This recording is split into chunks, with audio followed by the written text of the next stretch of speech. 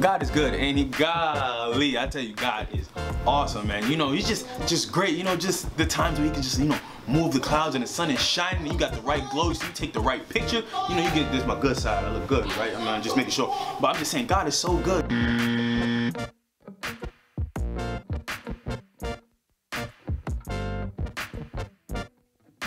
God, he's so awesome. He's so awesome. I don't know what else I can say about him, man. He's just so good, so good, so good. I mean, you know, I could throw down, cook, and God gave me the sense to learn how to cook, you know. But I ain't learned from like a cookbook. You see, I learned from like watching TV.